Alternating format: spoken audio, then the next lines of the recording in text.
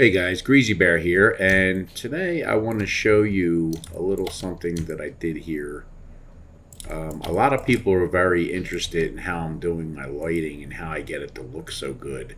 And what I want to do is I want to show you how I'm doing this. So I have this fog box. Excuse me, right now you can't see it. If I turn the visibility to solid, you'll see that there's a box around the entire scene. Okay, and the reason why is because I'm putting my volumetrics in this box. So basically I'm making a box here and I'm putting a volume scatter with these settings on it, and that's it. So if I was to show you this, if I go back to my wireframe and to my camera view, I'm in Eevee. If I go into my preview mode, excuse me, you'll see the fog. There's one light behind the soldier's head, and the rest is just volumetrics giving it that whole entire look, as you can see right there. So if I was to turn off the fog, you wouldn't really see nothing at all. You're basically just seeing them standing in a field with a rim light around them.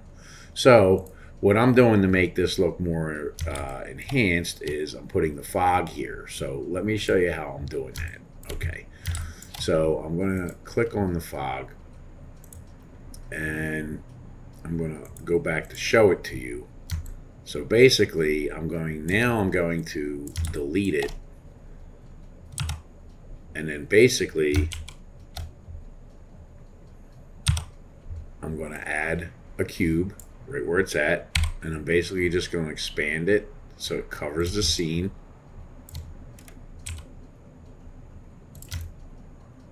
It gives it a lot. I can move it up a little bit and then, scale it on the Z so it's not so high. But, something to that area.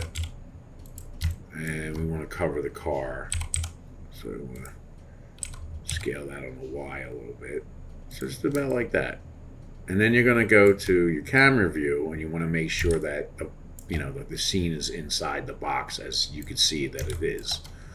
So then I'm going to go to my visibility on the viewport display, and we're going to kick this to wire, and then I'm going to add a new material, and the BSDF shader I'm going to delete, and I'm just going to add a shader volume scatter, and I'm going to plug it into volume, and my settings was 0.2 and this was 0.8, and when I turn this on I should have somewhat of the same exact kind of, there you go. So there's the setting from scratch.